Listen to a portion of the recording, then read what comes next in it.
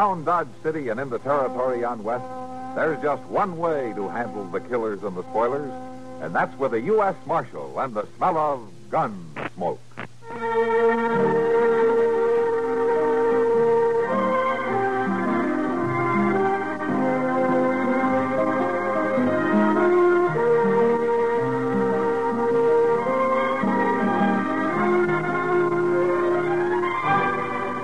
Gunsmoke, starring William Conrad. The story of the violence that moved west with young America. And the story of a man who moved with it. I'm that man. Matt Dillon, United States Marshal. The first man they look for and the last they want to meet. It's a chancy job, and it makes a man watchful. And a little lonely.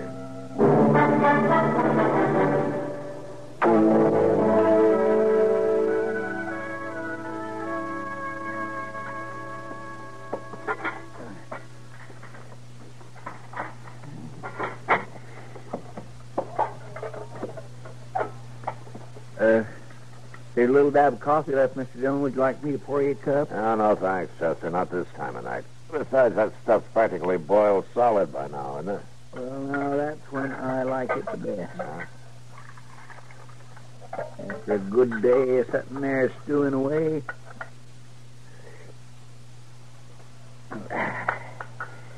Gives a man a lot of vinegar. Yeah. Well, I'd rather get some sleep, so I'll see you in the morning, Chester. All right, Mr. Dillon. I'll walk up right after I finish this coffee. All right. Mr. Dillon? Yeah, we better take a look. Come on. Oh. I should have known it was too quiet around here tonight. Wait a minute. You recognize them, Chester? No, sir, I didn't. The dark and all, I seen there's two of them, though. Yeah, well, they left one behind. Behind? Down there in the street. My gracious, Mr. Dillon. You think that's what them shots was? We'll know in a minute.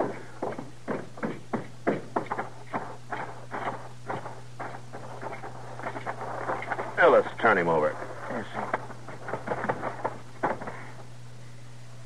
He's breathing. Straight alcohol. Sure does smell like bad whiskey. Is he hurt? I don't think so, Chester. He hasn't been shot anyway. You think he was with them other two that rode out of town? I don't know. Maybe we better put him away for tonight so we can ask him in the morning. All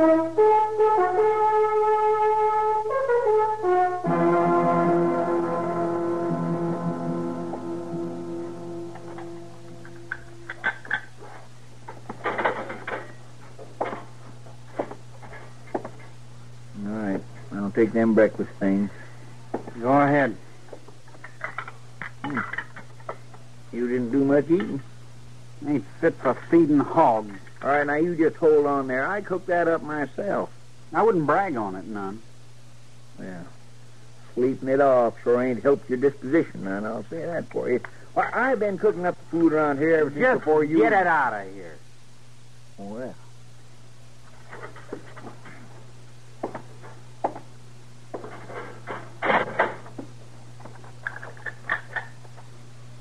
Ain't good enough for anybody. That's what he says. Full empty, good enough for anybody. That's what it is. What's the trouble, Chester?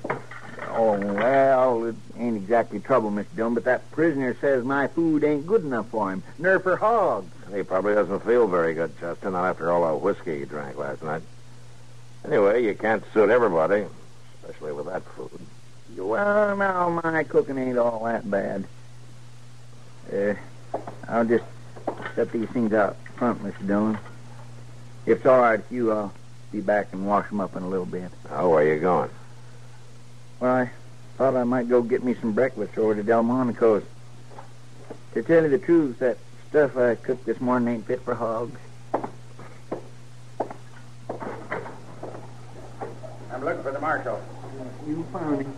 He's Marshal Dillon. Come on in, mister. What can I do for you? You got my boy locked up here? Oh, who are you? Name is Josiah Crandall. Yeah, he's locked up. Crandall don't belong in jail. Well, we're not particular around here, Mr. Crandall. How's that? We don't care what a man's name is. What'd he do? We found him lying on the street last night. We dragged him here. You hurt? No? You catch him in an act of violence? No, he was too far gone for that. Then you ain't got no case against him. Look, Mr. Crandall, I know the law. I also know that any time a man is lying dead drunk in the streets of Dodge, I got a right to lock him up, whatever his name is. I ain't come here to argue your rights, Marshal. Then suppose you told me what you did come for. To find out what he done. To fetch him home when you're through with him. To keep him away from this place. It's full of trouble and violence. He's a grown man, Mr. Crandall. Might be hard to do. I'll do it. No? You sound mighty sure. Listen to me, Marshal.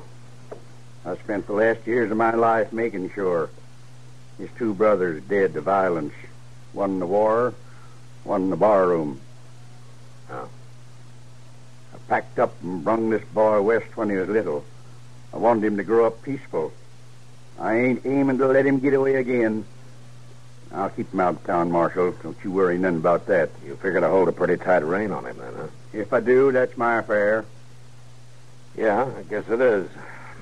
All right, I'll let him out, Mr. Crandall. Your son hasn't done anything to make me keep him here any longer. He won't be coming back.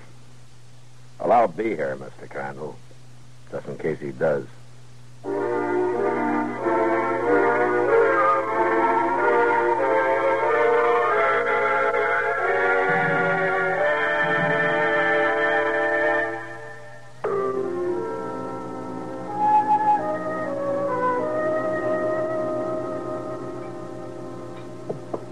And, Kitty, whatever happened to that funny little whiskey drummer? Let me see now. What was his name? Hank Willett? That's it, yeah. I told him to try and peddle that bad whiskey at the other places in Dodge. We have enough trouble in the Long Branch when we sell good stuff. Well, the last decent whiskey I drank was the day Lincoln died. And it sure didn't come from behind that bar. Well, if you hate the Long Branch so much, Doc, I don't see why you spend so much time Ah, there. Kitty, he doesn't mind it a bit. He's just an old ornery grouch, and he's got to complain about something. If there wasn't a whiskey, it'd be the heat. If there wasn't a heat, it'd be flies. Yeah, flies. Well, I'll tell you one thing for sure about those. There's nothing bigger and meaner than a Kansas blowfly. How about another beer, Doc? Might make you feel better. No. I've had my siesta for the day. I got things to do. I can't sit around all day. You coming, Matt? No, Doc. I think I'll stay here for a little while. Oh, enforcing the law on the Long Branch, no doubt. Yeah, something like that. Some people have work to do for a living. So, I'll see you later, Kitty. Matt? Goodbye, Doc. So long, Doc. You know, it wouldn't hurt him to sit around and waste time for a while. I guess it wouldn't, Kitty. Doc works awful hard. Yeah, he gets mighty little for it. Yeah. Well, I guess I'll go over and get that beer. You want one? No, thanks, Matt. I'll be right back, then. Hey, Kitty. Yeah? A young fellow that just come in. Bartender, give me a whiskey. Rob Crandall? Does he come in here often? No, he doesn't. It's the first time I've seen him in a couple of weeks. I think I better have a talk with him. Excuse me a minute. Sure.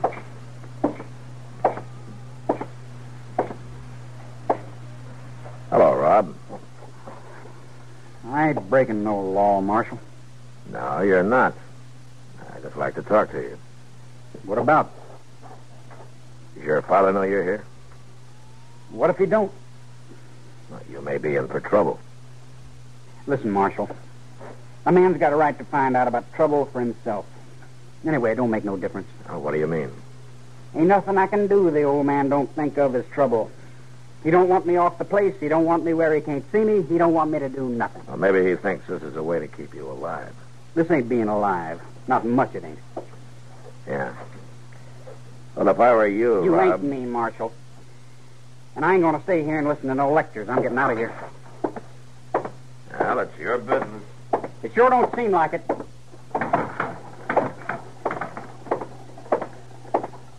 Well, now, would you look at that, Joe? Here he comes, big as life. The boy who wanted to ride with us. Don't look like a night in jail hurt him none.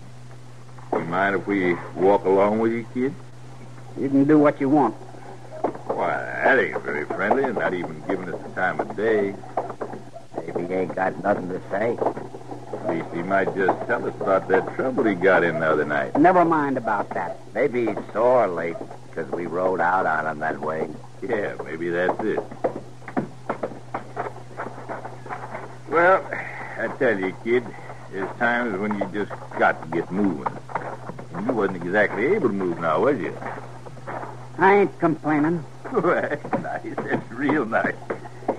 Just for that, I'm going to give you an invite to another little ruckus we got planned. Yeah, kid. You come along on this one, you really feel growed up. I ain't riding with you. What's the matter, boy? You scared of going to jail again? I ain't scared. I just ain't riding, that's all. You can quit following me. Listen here, kid. No, never mind, Joe. You let him go. A papa's boy like him, you can't count on him for nothing. Go on. Get out of here. Sure, kid. We get. You change your mind, though. You get tired of listening to Papa. You know where we are. After all, boy, you got to grow up sometime.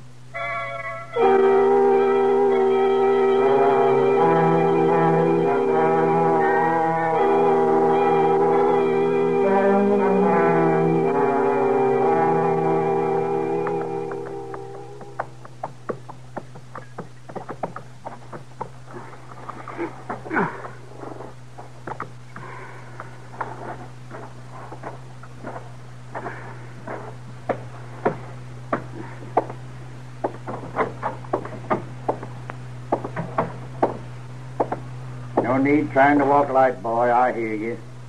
I ain't trying, Pa. I knowed you'd be waiting. Where you been?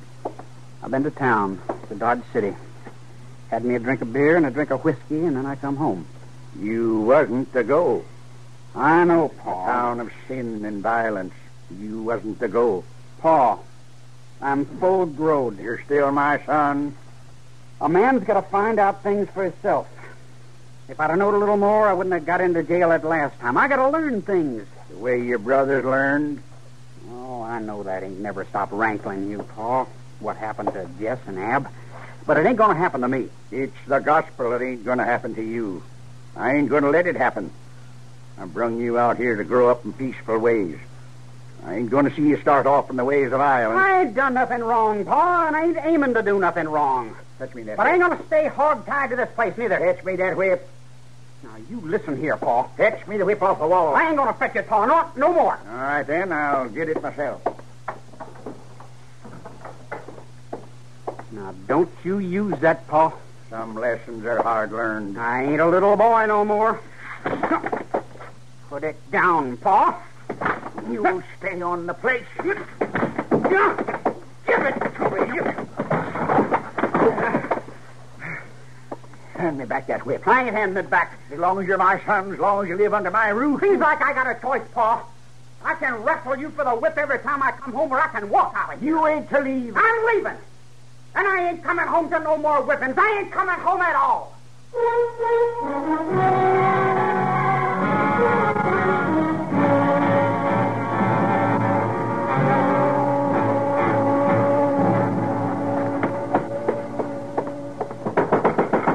Marshal!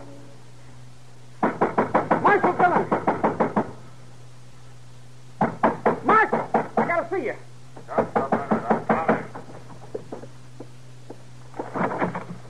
What are you doing here this time of night, Crandall? What's the trouble? I gotta see you. All right, come on inside.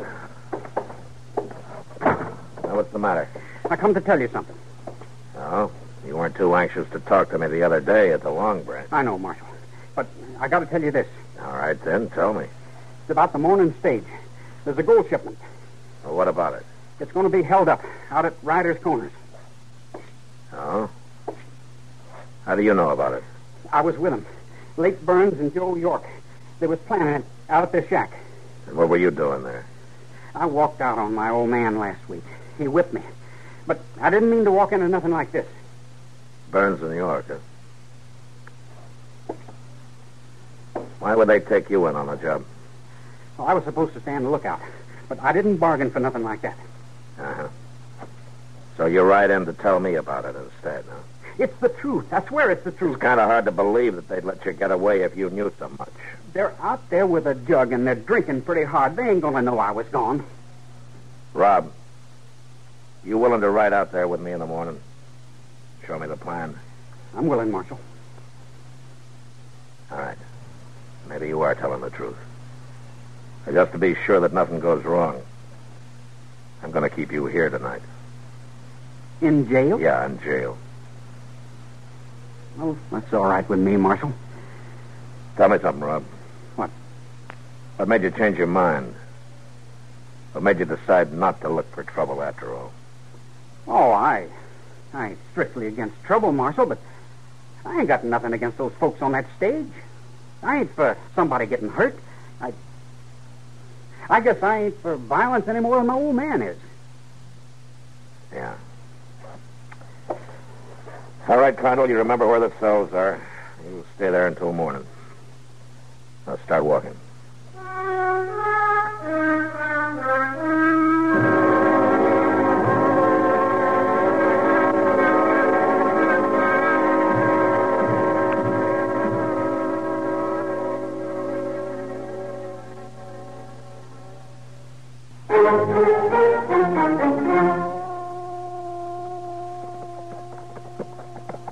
Right up here, boy. It frets me having you lagging back there. I ain't lagging. Leave him alone, Chester. He's riding all right. Well, I'd feel a sight more comfortable if we just left him back in jail. He can help us. I ain't so sure. Rob, Yep. Ryder's Corners is just beyond that next rise up there. Yes, sir. Now, Burns and York, we're going to come down the west road. Is that it? That's right, Marshal. They're going to hide behind them big rocks. One on one side and one on the other. All right, Chester, you go ahead and watch from across the road over there. Yes, sir. I'll take the boy with me. You think them fellas is out there yet? I don't know. Shouldn't take long to find out. Now get going. Yes, sir. Come on, Rob. We'll head for the rocks on this side. All right, Marshal. When we get there, you take my rifle, huh? Yes, sir. You know how to use it? I'm a good shot, Marshal. Only Only what? I ain't never shot at a man before. Well, maybe you won't have to. All right, we'll leave the horses here.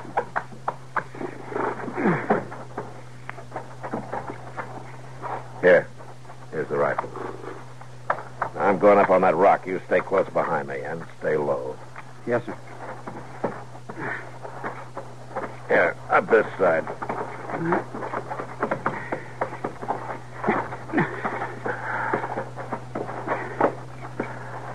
All right, get on.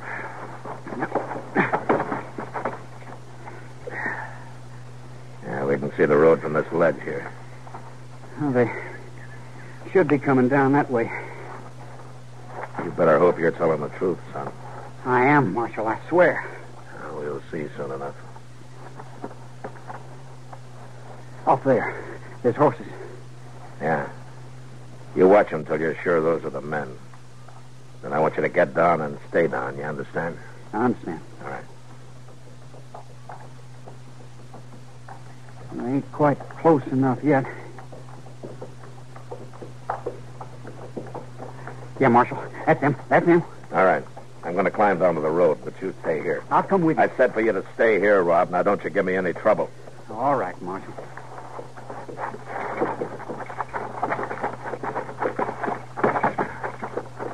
York! Burns, pull up. Stay right where you are. You're covered. Who are you? Dylan, get your hands up. That's it.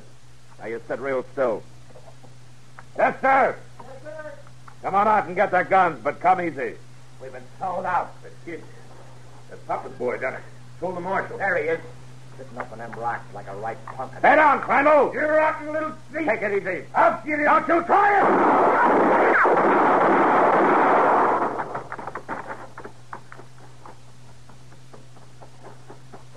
Mr. Dillon? You all right? Yeah, Chester, I'm all right. You got him. Both of them. Come on, Chester, let's see about the boy.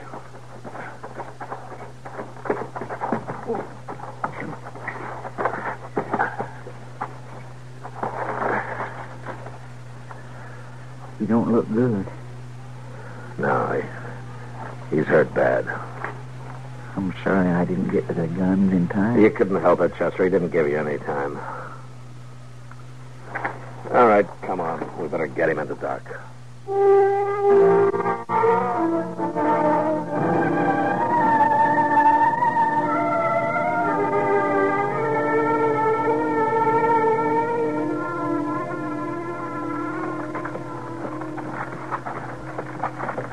Pull up here, Chester.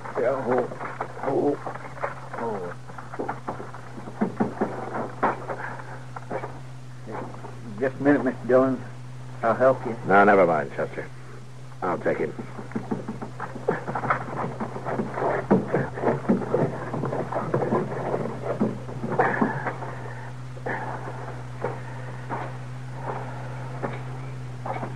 Marshal, that you?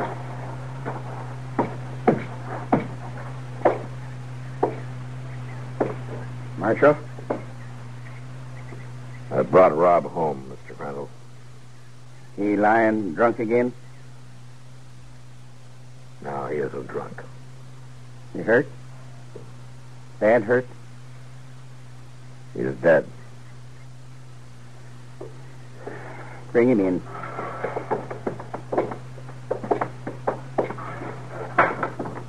Put him down on the bed.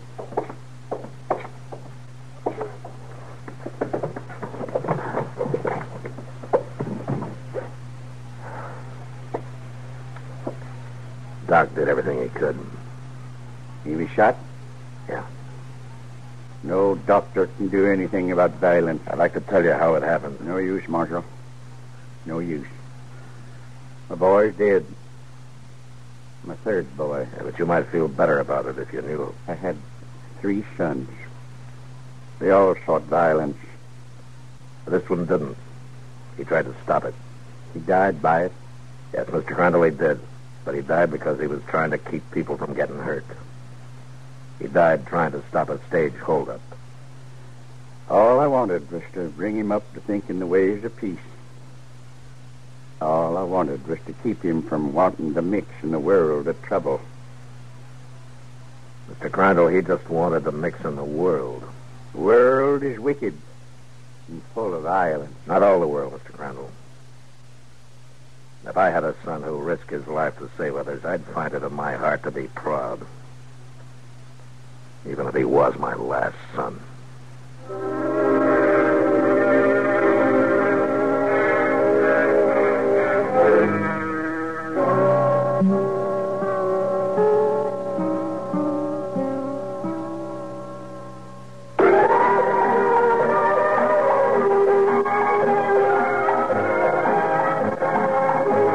Gunsmoke. Produced and directed by Norman McDonald, stars William Conrad as Matt Dillon, U.S. Marshal. The story was specially written for Gunsmoke by Marion Clark, with editorial supervision by John Meston. Featured in the cast were Sam Edwards, Ralph Moody, Ken Lynch, and Barney Phillips. Parley Bear is Chester, Howard McNear is Doc, and Georgia Ellis is Kitty. This is George Walsh inviting you to join us again next week for another story on Gunsmoke.